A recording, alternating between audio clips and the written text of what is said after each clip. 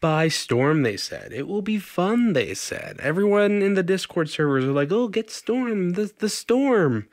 So here's Storm. It's build quality.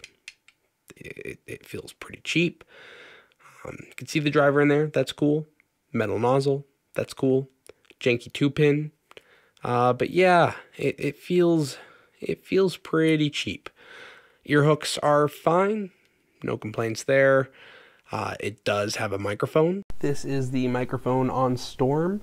Now, for anyone who did not understand that joke, I was talking about the Subtonic Storm or whatever that other Storm is that's ridiculously expensive. It was a joke. That's all. So, yeah. As well as controls.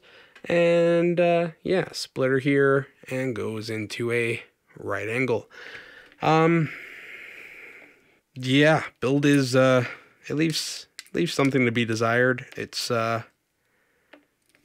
super budget, but I have other super budget IEMs that don't feel this cheap, so I don't know.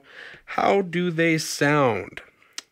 I don't mind what the low end is doing. It's kind of cool. It does like a lower mid scoop thing too, so it kind of glides into the lower mids and then like scoops that out and then raises into the upper mids.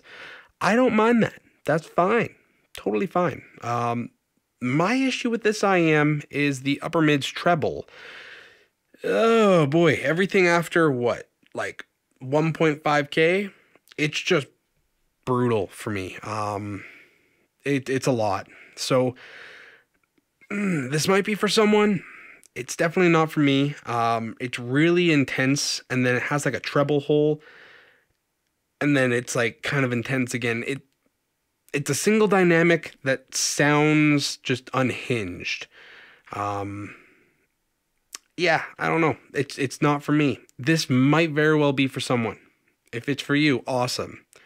Me personally, I got fatigued really quick. I couldn't really get past like 3 songs myself. So, yeah, if you like it, you like it. Is what it is. Me personally, just isn't for me. If you have any questions, leave them in the comments down below. Like, comment, subscribe, and until next time.